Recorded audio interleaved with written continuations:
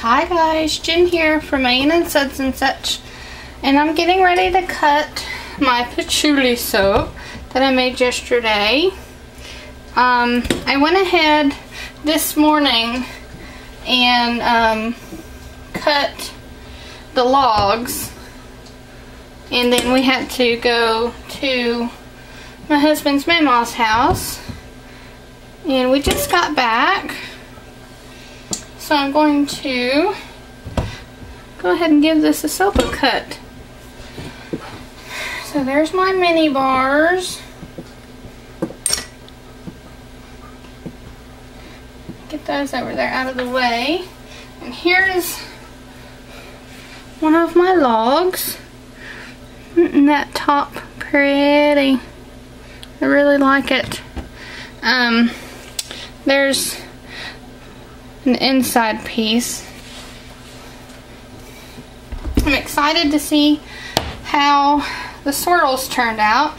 I did a drop swirl.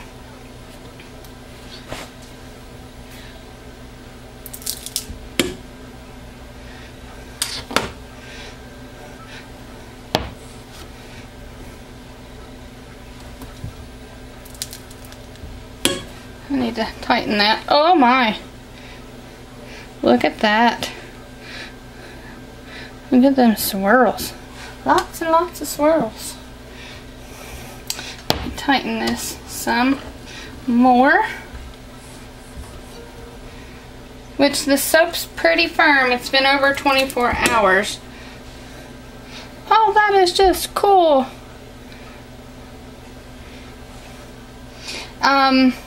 There are some glycerin rivers. Not many. I come in to check it after, I don't know, hour and a half or 2 hours after I poured it, and it was really hot to the touch on top. So I grabbed it and stuck it in the refrigerator. Luckily my mold fit because I wasn't for sure if it was gonna fit, and it did. And I left it in there for about 2 hours or so, and then I brought it out. But I'll show you.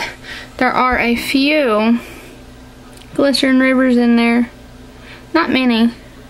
They turned out really nice. I caught it before it got bad. Before it got too hot. But it was really warm to the touch. And I was like, oh, I gotta cool this soap down.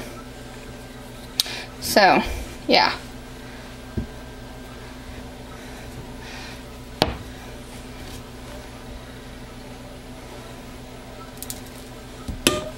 I love how the top turned out and the delicate swirls in there.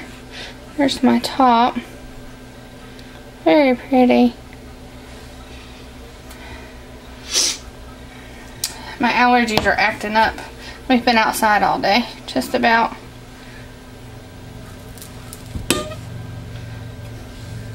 So cool.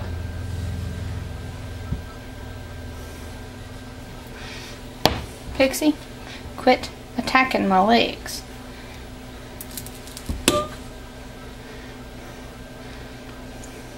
Very nifty swirls. I'm liking it. The black is not overpowering so far. And you guys seen, I did not have a whole lot of black in this soap. Out of that great big pot, I just did 2 of those pitchers. Those little pitchers. You can see how much the black will overtake a soap. Next time I may only do 1 or 1.5 of those pitchers. That's cool.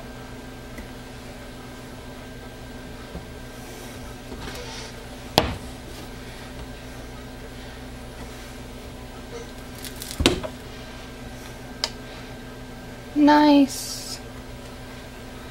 I just like a drop swirl. The simplicity and how, the design in each bar is so different. Make sure I got that right. Yeah, I got it. This one is a very thick end slice. Not sure what I did there. This swirl on top is beautiful. I love how the swirl on that one turned out.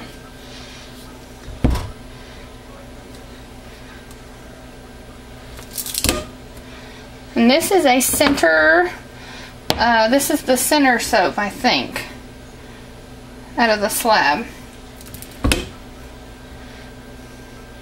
You know, you've got the swirls on all three sides. Look at that. Just a little black. It's kind of cool.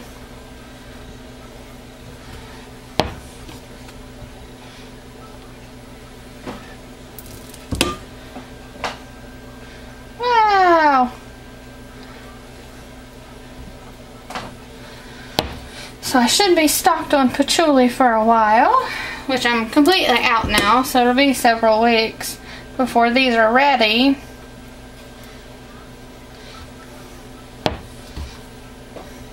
The next one I think I'm making is my cool water soap. I have 1 bar of it left. That's just nifty looking. It's one of my best sellers with the patchouli. And I normally do a zebra stripe, so we're going to attempt to do the zebra stripe in the mold, in the slab mold. You know, the 3. We will see how that works out. I'm going to try it.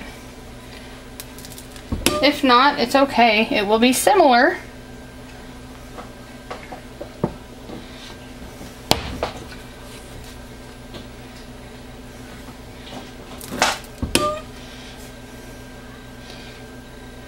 That's nice. Very nice. Very pleased with how this one turned out. And this bar right here may be my favorite on top. Look at that. I'll show you. Look at that. Isn't that pretty on top? I love that.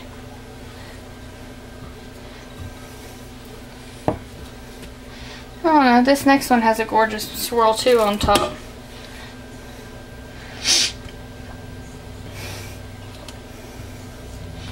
Nice wispy swirls, which took me a long time to pour it because I didn't want great big thick swirls or thick areas of black.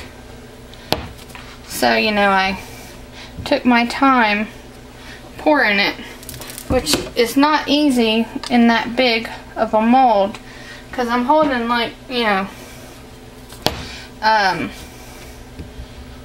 probably like 14 pounds of soap in that one big container with the other 2 poured off. It's because it's just over,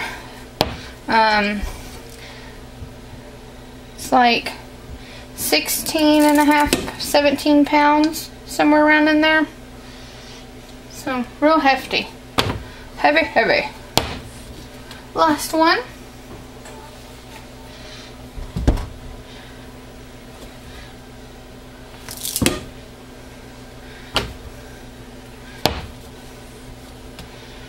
I'll have lots and lots of samples. I'll have lots of mini bars.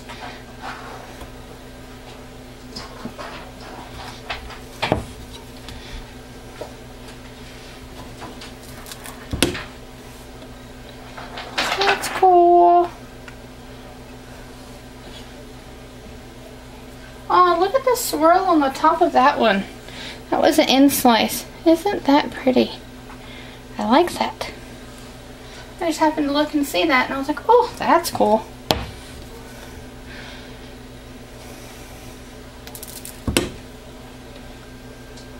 Yay. Very, very happy.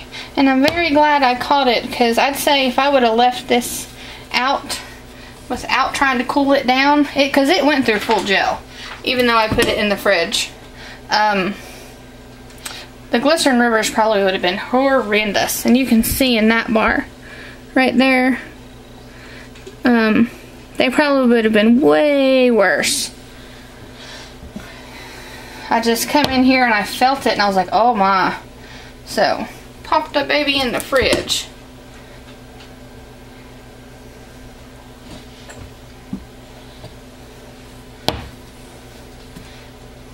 And it was just my luck that it fit right on top of the pop.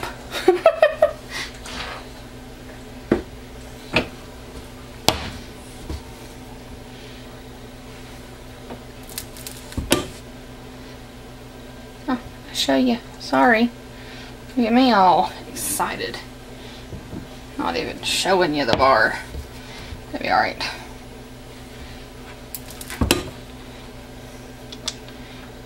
Ooh. Prettiness. I've had a request from Divinely Lights, I think. I've not looked at the email recently on how I package my cupcakes and stuff. So I will, when that big spa order, when I start packaging it, I will do a video to show you guys how I package my cupcakes and cakes. I'm thinking about possibly doing my cakes different than what I do now. I have not decided because the way I wrap my cupcakes and my minis especially, the soap can breathe. So I could wrap it now if I wanted. Last bar. So I'm thinking of doing a different way of cutting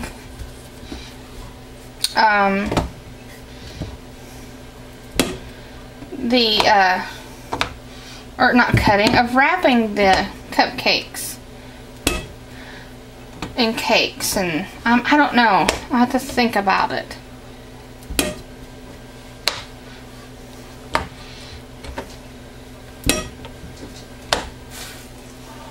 I've not decided. We'll just be a big sample.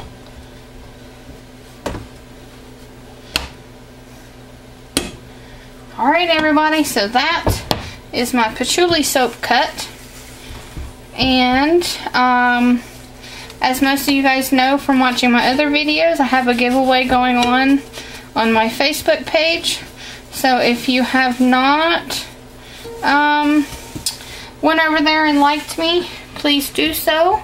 I had somebody say that they could not find me on Facebook. Well, the link is always down in the description box.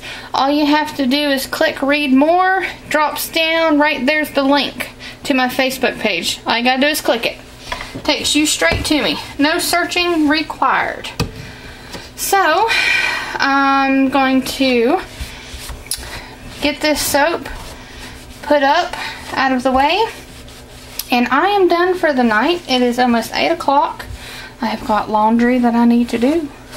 So, thanks everybody for watching, and thanks for everybody that so far has commented about my giveaway that I'm doing, because I've hit 500 likes on my Facebook page. Thank you, thank you.